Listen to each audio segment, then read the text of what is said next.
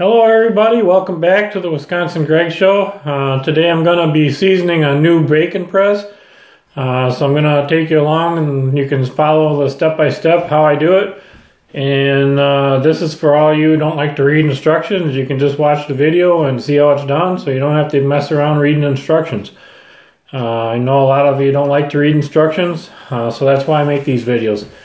So I got this for my birthday. It's a new bacon press, so I'm going to get started with it, and I'm going to take it over to the sink and give it a quick washing, and I'll be right back with you at the stove and we'll get started.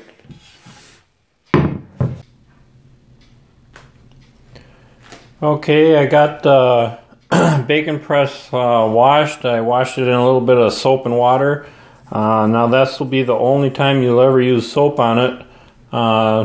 You never want to use soap on a seasoned cast iron pan or like a bacon press because soap will break down the seasoning a little bit. Some people use it. If you use it just a few drops, I guess it's okay, but be very sparing with it. Some people don't use it because they say it can give you the taste of soap. So my recommendation is don't use it, but that's your choice. So after I got it washed now with a little soap and water, the first thing you want to do is you start warming your pan up. You can turn it on and you want to set your burner to low heat. So I got her on low right now, and I want to pour some vegetable oil in the bottom of the pan, just enough to cover the bottom of the bacon press. Don't need very much, just the bottom edge of the bacon press, so just a little bit to cover your pan here.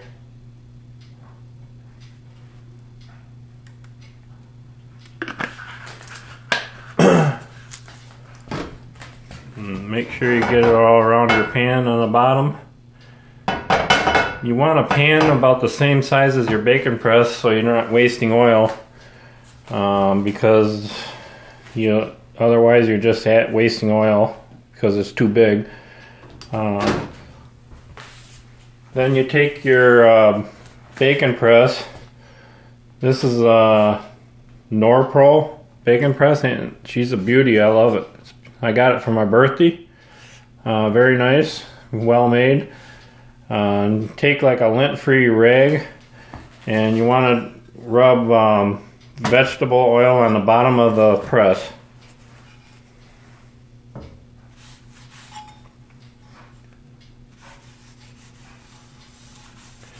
Make sure you get in all the grooves and everything.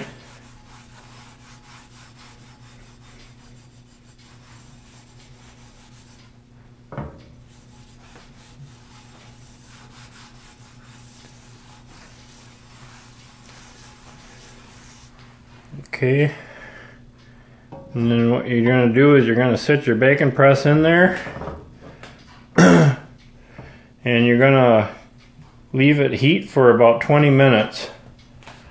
Let's see here. And then you're going to take it out after 20 minutes and wipe off all the excess and let her cool down. And after you're finished with that, you can give it the whole top and bottom a light coating, just as you would a normal cookware cast iron.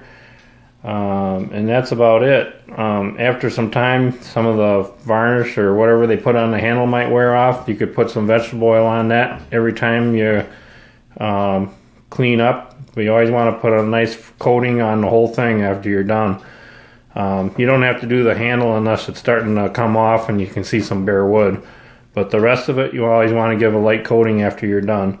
So after this comes up to heat, we'll leave this for 20 minutes. You might want to do this on the outside burner on your grill outside, because it could possibly make some smoke in your house if you're worried about that. If you're doing it in your house, I'd recommend opening up your windows and maybe putting a fan in, or if you have overhead venting, make sure that's on. So I'm going to let this get up to heat, and then we're going to leave this for 20 minutes, and then I'll be right back.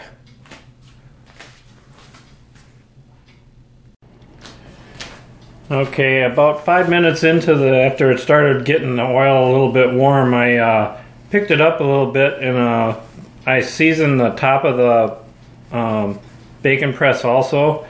I just picked it up a little bit like this, got a little bit of oil, and made sure to get some oil on all the top metal parts here.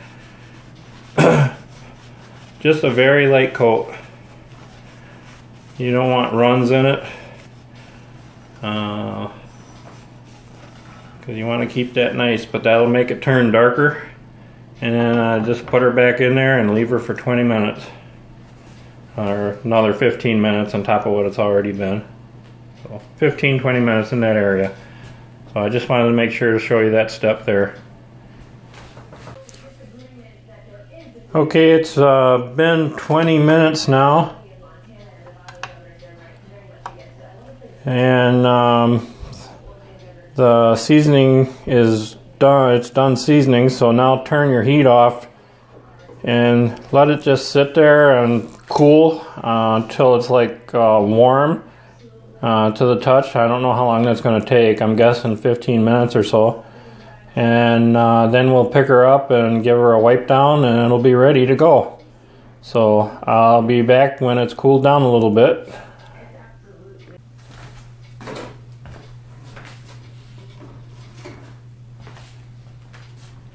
Okay, it's cooled down a little bit now, so now you just want to give it a good wipe down and it'll be ready to use. I can't wait to use it for making some bacon. It should make it a lot less splattering around on the stove. That's what I'm hoping anyways. It's good for hamburgers, quesadillas, grilled sandwiches, so I can't wait to do some experimenting with it. But just give it a good wipe down and then just treat it as you normally would your cast iron, any of your other cast iron, and the more you use it, it'll turn darker and darker, and it'll eventually turn black and look just like your cast iron. So that's all there is to it. So one thing they do mention on the box on the instructions is make sure you don't use a pan with Teflon coating on it to do this, because this cast iron press can scratch it. I kind of figured most of you probably don't have the Teflon coating pans anyways, because that's why you're doing this. You got the cast iron pans to cook in. But if you do, if you were planning on using a Teflon coated pan, don't do that. It'll scratch it up. So can't wait to get using it. So I'll flip this camera around and then we'll end this video. Okay, that pretty much finishes up the show for today. I'm guessing that there's a few of you out there wonder why I don't take the wood handle off and season it like a regular pan in the oven. The reason I'm not doing that, I thought about it, but I didn't do it because the instructions said not to. They said to do it this way, so I decided to go by the instructions because I figured the instructions are wrote for a certain reason. And my guess is that when they put this handle on, they probably put some glue in the handle or on the screw or something like a Loctite or something to hold that in there. And chances are that when you take that screw out, it might tear some of the wood out. And then you're not going to be able to retighten it. So that's the way I'm doing. That's why I didn't take the screws out and I followed the instructions as they told. So I hope you liked the video. I hope it works out for you if you bought a bacon press, and hope everything is pretty understandable. And there will be a little bit of video at the after this section right here if you want to watch it. It's just the bacon press in action, working, cooking some bacon. So feel free to watch that, and thank you for stopping by and visiting my channel. I hope I was helpful. Thanks, and have a wonderful day, everybody.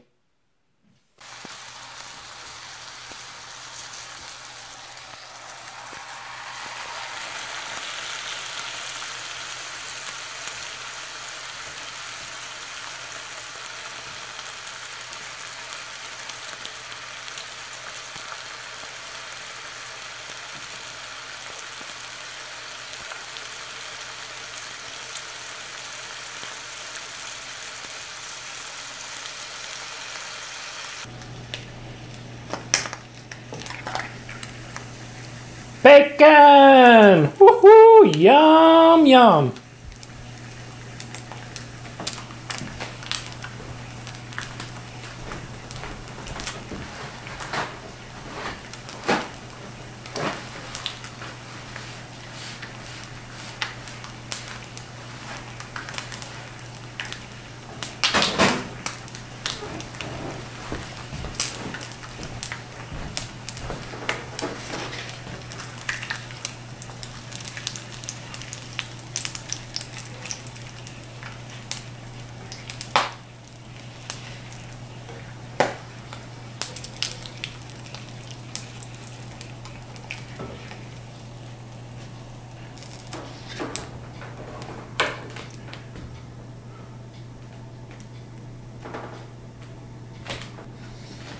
Ooh, yeah, that's what I call bacon.